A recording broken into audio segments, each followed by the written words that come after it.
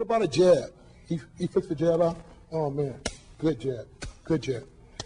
Now, there's only two types of punches.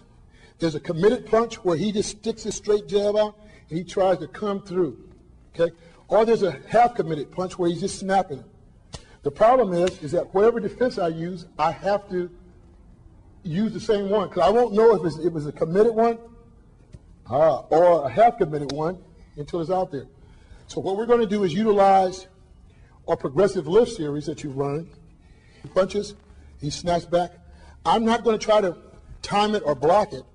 I'm going to attack it. And so when he comes, I'm going to lift. Okay? And as soon as he comes, this is going to guard at 45 degrees, and this is going to lift, and I'm going to turn. This is going to turn his hand. And I'm going to come to attack him on the side of the face. This is the base motion. One more time. That way. Jab. Good. Now, yeah, come closer. Good. Now, fear make you not want to hit me.